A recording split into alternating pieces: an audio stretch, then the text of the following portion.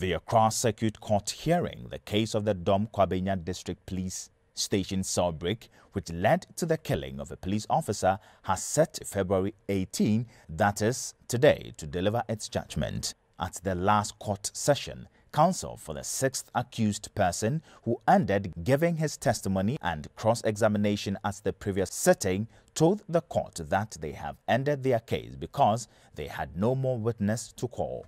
The court, presided over by Mr. Abuaje Tando, then ordered all the parties to file their written addresses by February 11. Prince Osei, Nancy Denta, Prince Kofi Echampong, and Kofi Seshi were among the four who were asked to open their defense after a prima facie case was established against them.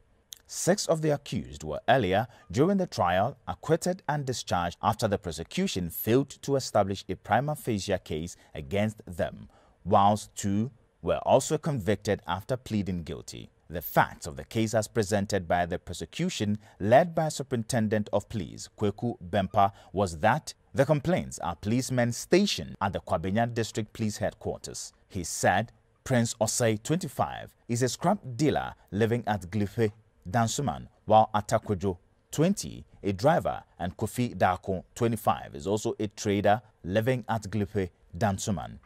Nancy is 28 and lives at Dom George Yabua, 30, and lives around Graphic Road. He said Prince Kofi Echampong is 32 and lives at Afienya. Edward is 20 and lives at Tema Newtown. Kofi Seshi is 28, George Saba is 23, Elvis is 31, George Asante is 33, and Theophilus is 25.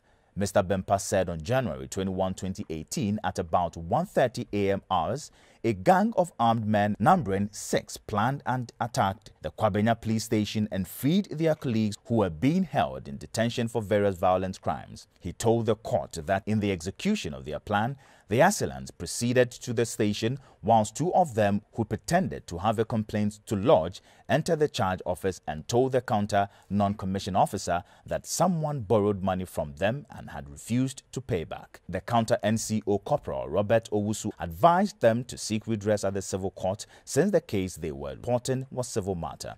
The 2 then turned and signaled the rest, who had laid ambush within the premises, and launched an attack on the policemen at the charge office. The prosecution said they shot Inspector Emmanuel Ashilevi, who was on duty as a monitoring officer, on the right buttock, held the counter NCO, the counter orderly, the charge office guard, and the 9th investigator hostage.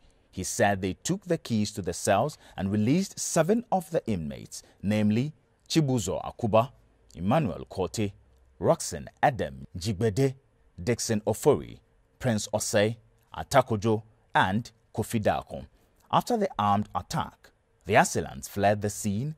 The NCO and the 9th investigator arranged for an ambulance and rushed Inspector Ashilevi to the police hospital for treatment, but they were referred to the 37 military hospital, where he was pronounced dead on arrival.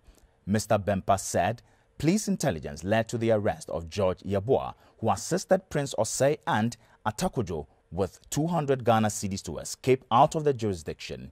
He also gave 40 Ghana cedis to Kofi Dako to enable him to escape from the jurisdiction. He said on January 23, 2018, police intelligence led to the arrest of Prince Osei and Atakojo at Wrawra in the Volta region.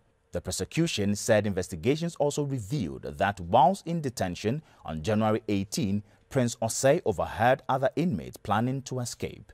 According to the police, in the evening on the same day, Nancy brought a mobile phone to Dixon in the cells, which he used to contact his people outside to execute the escape plan. He said Roxanne's brother also brought a hacksaw blade to him by hiding it in a bread to be used ostensibly to cut the padlocks to the cells, but he could not cut it.